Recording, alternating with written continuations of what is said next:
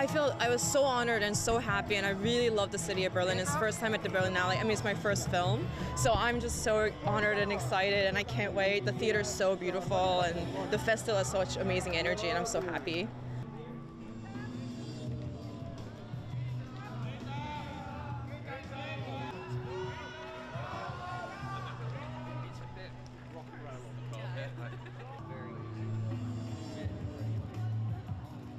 We did a lot of things, like we weren't allowed to see each other at certain times to create an authentic sense of longing, and so there was a moment when Teo and I hadn't seen each other right before we reunite in the movie.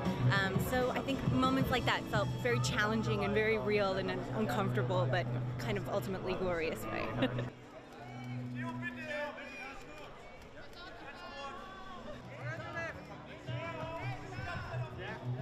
Those scenes when we first meet on screen, that's actually the first time when we actually hugged in real life. Same with John, my co-star. When I first meet him on screen, that's actually the first time when I actually have met him.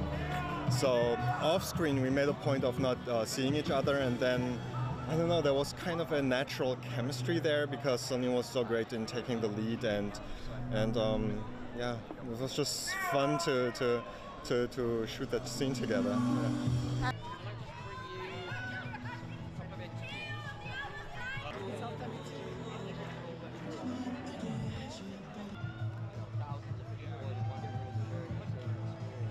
I certainly can relate to it. I'm married to a Korean American woman.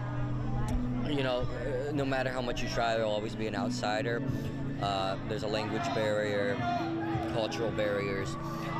So that's one of the reasons I really identified with the script, and I really fought to be a part of it. But that being said, I still feel like it's a story about growth and adulthood that is relatable, you know, throughout the world.